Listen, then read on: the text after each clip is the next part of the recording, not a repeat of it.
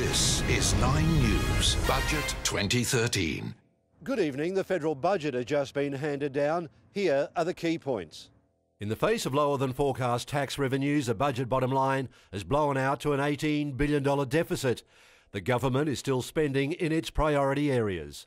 $9.8 billion over 6 years for the Gonski education reforms and $14.3 billion over 4 years for disability care. Nation-building infrastructure will get a cash injection of $24 billion to be doled out over 6 years for road and rail projects across the country. The budget has taken a hit in the form of a reduced expectation for the carbon price of $12 a tonne instead of $29.